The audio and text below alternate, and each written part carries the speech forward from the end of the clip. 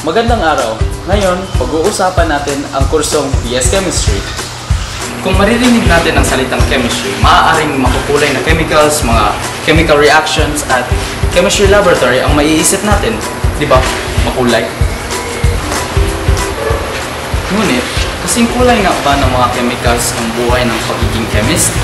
Nakapanayam namin ng isang alumni ng CMU LHS na nagtapos sa kursong BS Chemistry. At mamaya, malalaman natin ang mga sagot sa ating mga katanungan. Larawan niyo po ang inyong sarili. If I could describe myself as a chemist, I'm just a typical chemist, curious and hardworking, and also determined to find answers to my questions. Bakit mo piniling tapusin ang kursong BS Chem? I chose to finish it because I really wanted to graduate already. 4 years was too much for me as a BS chemistry student. So I wanted to graduate. I wanted to end all my agony. I realized that my personality my course suited my personality because I was inherently curious. And when I was younger, I wanted to be a scientist, but I don't know what kind of scientist I would be. But I wanted to be in a lab, and then those things that you see in cartoons when you were younger. Yes. I wanted that. So I realized that during the course of my undergraduate, I realized that it was the best. BS Chemistry is the best for me and for my goals in life.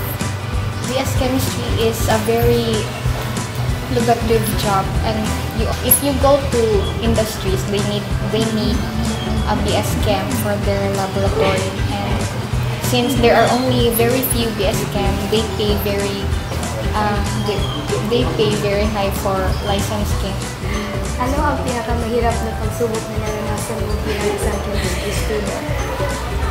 The hardest experience I've had during my undergraduate years was during my 4th year.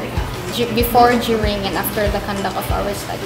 Before, it was so hard to choose what field I would have my thesis on. And then, during the conduct, we've had so many revisions in our methodology, and after the conduct of our thesis, I've had my first removal.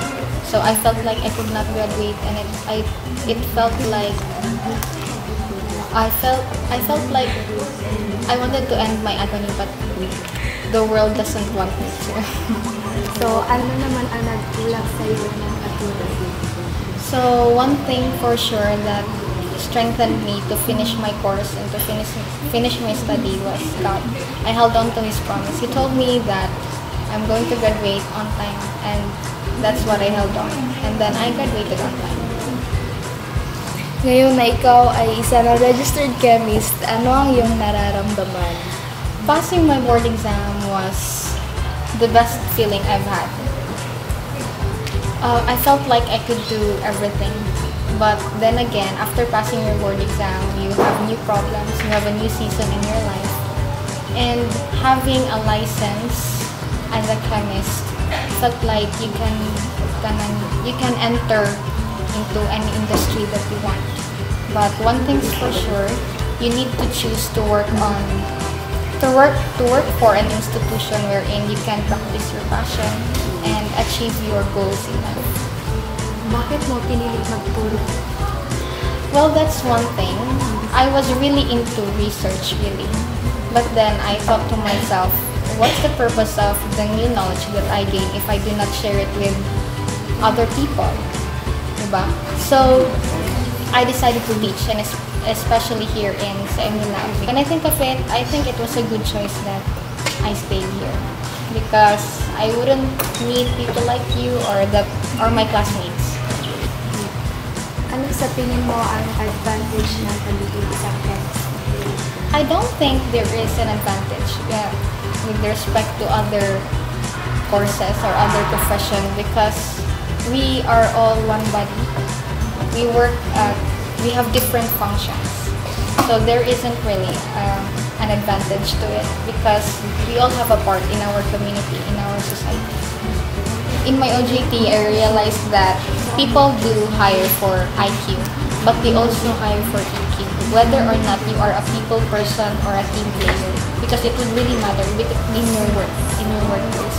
So you need to be really good with your peers. You know how to deal with pressure, with problems, with yung mga tinatawag na selos. You should know how to deal with that. During your high school years, right now, you need to develop that skill and that talent. You need to take up leadership positions little by little, maybe in your group activities, in your subjects. Because a good leader is also a good follower. So you also need to be a good follower to develop leadership skills. Ano po ba ang mga prinsipyo niyo sa buhay? The principles in life, there is only one principle, and that is to love God. And then your other principles would then follow. Pwede ka ba magbahagi ng inspirational advice sa mga estudyanteng gustong makapagtapos ng ganitong kurso, ma'am?